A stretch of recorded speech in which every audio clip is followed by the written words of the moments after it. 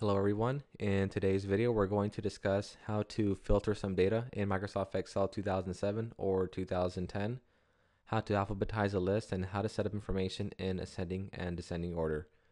Now, first off, let me kind of explain what's on the screen.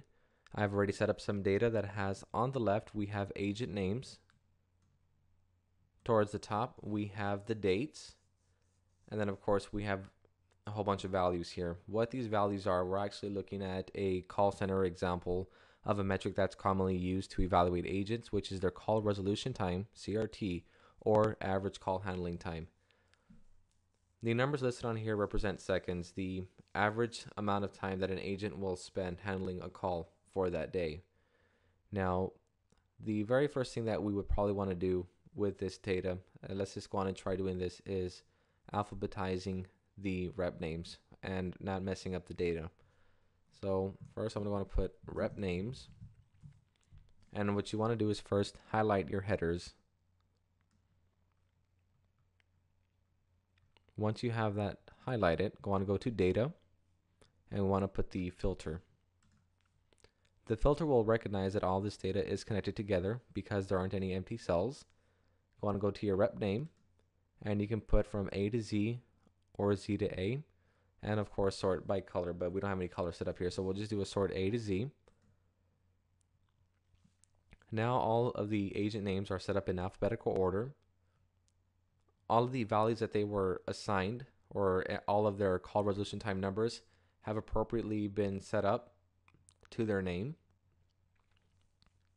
So that's one way to sort. If you want to take the filter off, just simply click the filter. A lot of times you want to give your user that functionality though, and sometimes people may not be aware of this filter. So best thing to do if you want to give people that option to organize the reps by their agent name, or maybe even set up the call resolution time by a certain value, you may want to have the filter set up.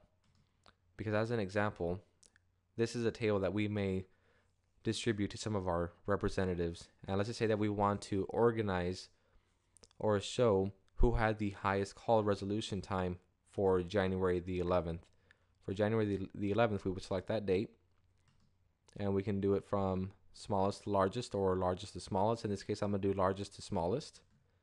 So on this day, we had 3 people that were at 400 seconds. These were our I guess we can call it our high offenders for call resolution time for that day.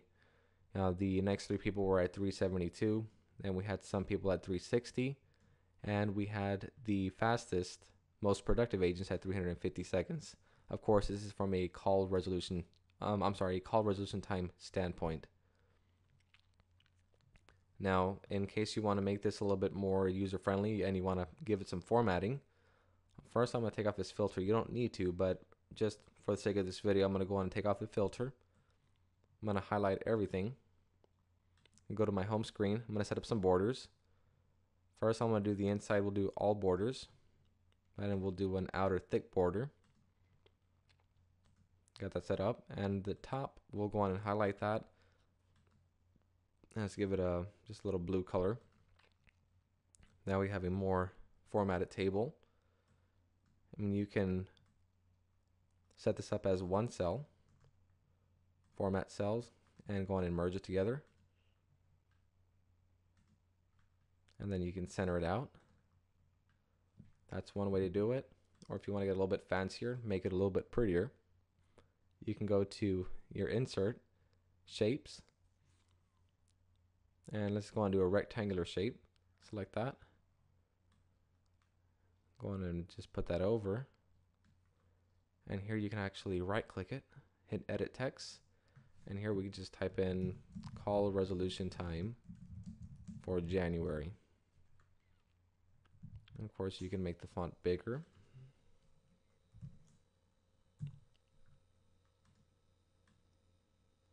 And make the box size of your preference. And let's just show you what you can do. Go on and click drawing tools if you'd like. And you can go on and change the color, the shape, or the appearance with these default values, or if you don't like any of these default values, of course you can do your own selection. You can do shape fill, shape outline, shape effects, many type of drawing tools in Microsoft Excel to make your tables look better. But this does conclude our video, and I hope you enjoyed it. Thank you for watching.